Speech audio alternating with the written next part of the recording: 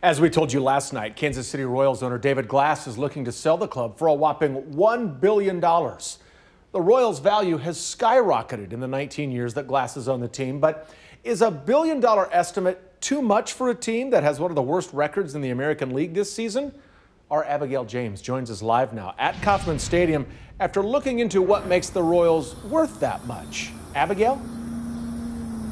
Well, in April of this year, Forbes had actually valued the Royals at $1.025 billion. And we talked to a sports economic professor today who says that much of that value lies in the amount of television revenue and national revenue that the new owner is going to have the rights to.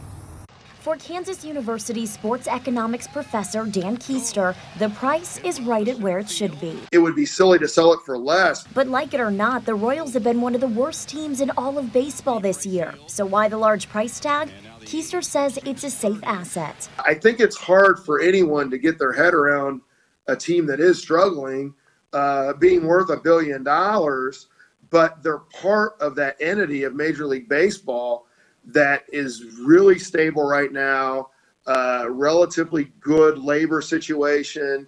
The TV money's guaranteed for the foreseeable future. Keister says the price tag is also comparable to other teams its size.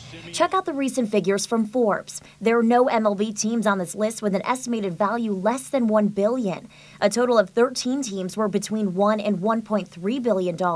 The Yankees were listed as the most valuable team at $4.6 billion. What's happened in sports in recent years is these teams have been a fantastic investment because of exactly what we're seeing, a five-fold increase in the value of the franchise over, 15 to 20 years. According to Keister, if you're a Royals fan, you should be glad that the team is being valued with a $1 billion price tag. Because that shows that it is a really valuable asset in Kansas City, that it's a really stable situation.